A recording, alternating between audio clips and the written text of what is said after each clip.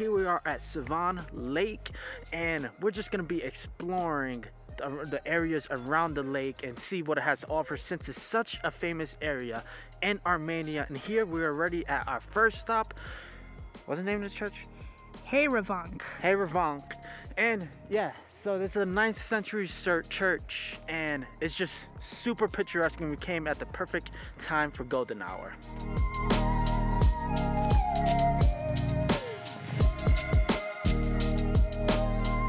We are at this hotel in Sevan called Norvik's Guest House, and we just woke up to a beautiful spread of breakfast and just looks super delicious. And the price of this hotel cost us 16,000 dram for 2 nights.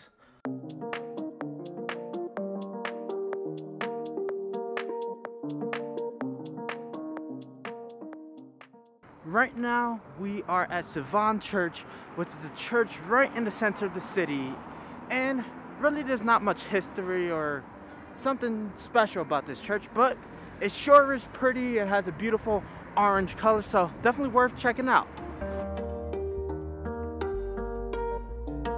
Other than the church, inside the city Sevan, there's really not much, but here we have this genocide monument, which is another memorial for those who have fallen to the genocide. So worth a check out to pay the respects.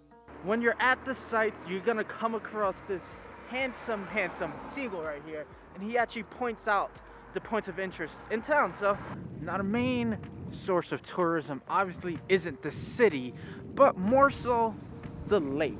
It is a huge lake, and right now we're really not in the greatest seasons for a lake, because it is really cold. It's November. We're in November?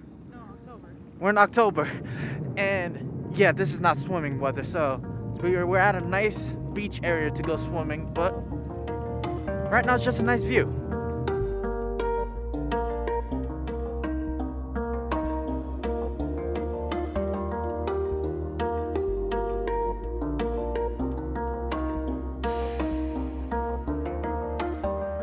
We are at another touristy spot, which is Sevan Island or Peninsula. Now, it used to be an island because the water once upon a time was higher, so it was separate from the mainland, but it went down, and then they saw that there was a road connecting both of them. We are at the Sevan's Writer's House. It is a truly iconic shaped building in the region, and it is a Soviet-era construction created by 2 architects, Mikhail and Gregor. They initially created 2 buildings to act as a resort or a hotel of a sort for the region, for artists and visitors.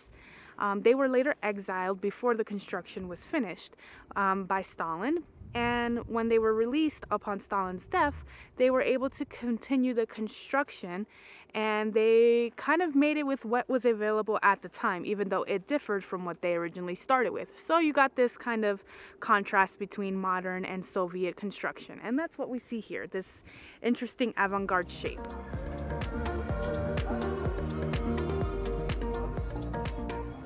Next, we are heading to another monastery called Savana Vank, and to get here you have quite the flight of steps to come up, but a plus side as you're exploring the island, you can notice there's a lot of little cute puppies around, so that's a plus.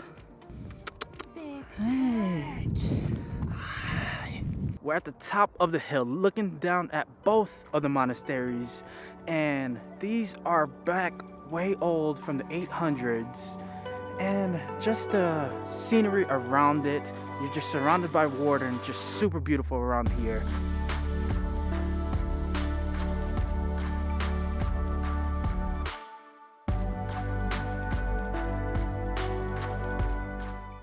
As you're going down the stairs, you just get smacked with a sweet smell. It just smells so good, and that is from the Gada bakery, and a Gada is a traditional baked good in Armenia.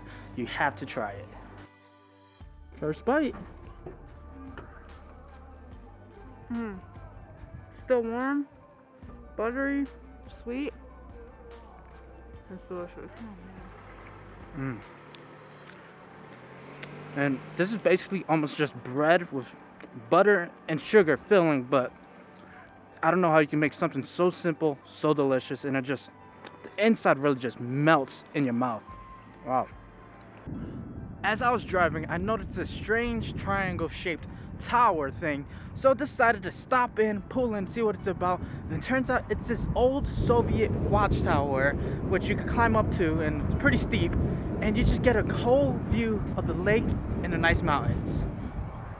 Something else to do that's not too touristy in Lake Sevan is hike Mount... I forgot the name of the mountain, so I'm gonna write it down here. But yeah, to go hiking, which is right up my alley.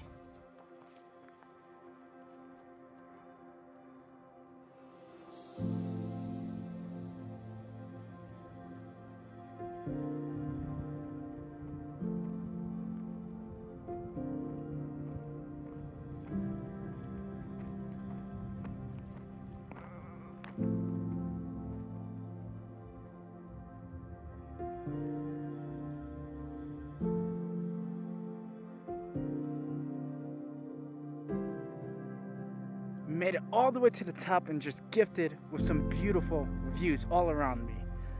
Check this out.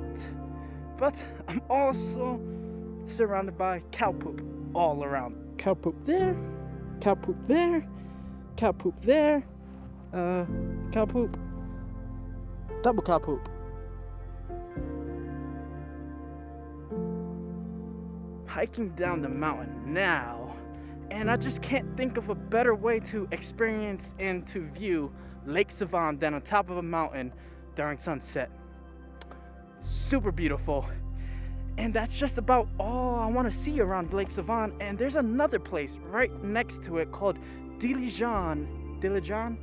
And the Armenians tell me it's one of their favorite places. So you know, I just had to check it out. So see you there. Here we are in Dilijan at our next stop. And we're at our monastery, another monastery, which Armenia has over 4,000 monasteries total, so get used to it if you come here. And now this monastery is called Gosh Shavank, which it's named after a scholar called Gosh, and this is from the 13th century. Dilijan is known as Little Switzerland of Armenia due to its mountainous landscape and due to its lush forests and all the greenery it has. But right now we came at a late season of late October, so it's pretty cold, so all the trees have shed its leaves, but still beautiful nonetheless. So we've made it to the Hagartsen complex. It's made up of 3 monasteries, and no one can quite pinpoint when it was built. Because of enemy raids and earthquakes, the churches that were in this area kept getting destroyed. But it has believed to be thriving since the 12th or 13th century, and it was a very important place for scientific learning, theology, and worship. So it's actually one of the bigger ones that we've seen so far, and I really like the color. It's really nice.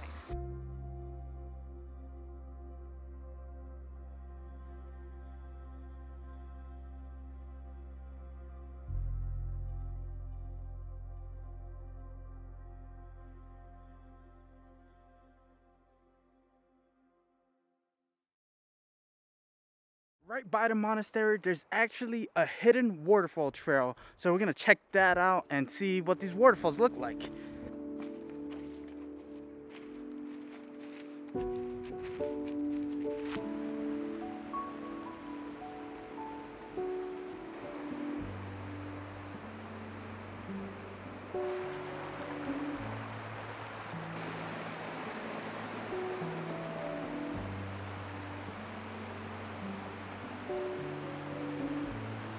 We made it to the end of the waterfall trail. The whole trail is honestly super beautiful. A lot of rivers and many waterfalls. A little bit muddy, but the end here, we have this beautiful canyon of 2 waterfalls shooting into a hole. I bet in the summer, it's probably really nice to swim.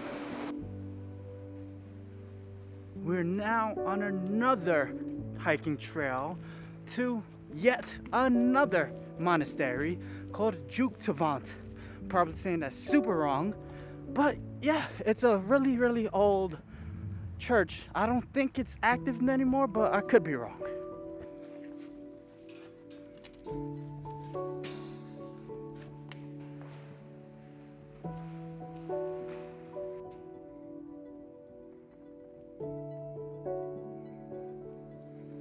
architecturally, these churches aren't really super impressive. But what sets them apart from the other churches we see is that these are just tucked away in the forest, surrounded by trees, and nobody around. So you really just have it all alone, and it's super secluded. And these churches date back to the 11th century. The title of this church actually translates to twin churches, which explains why there's two of them. And now the insides of these are actually super dark.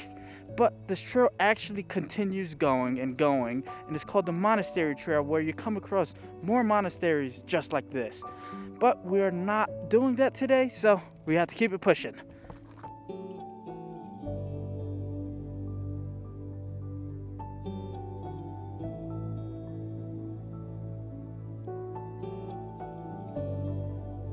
We spent the rest of the day exploring the city and enjoying some delicious food,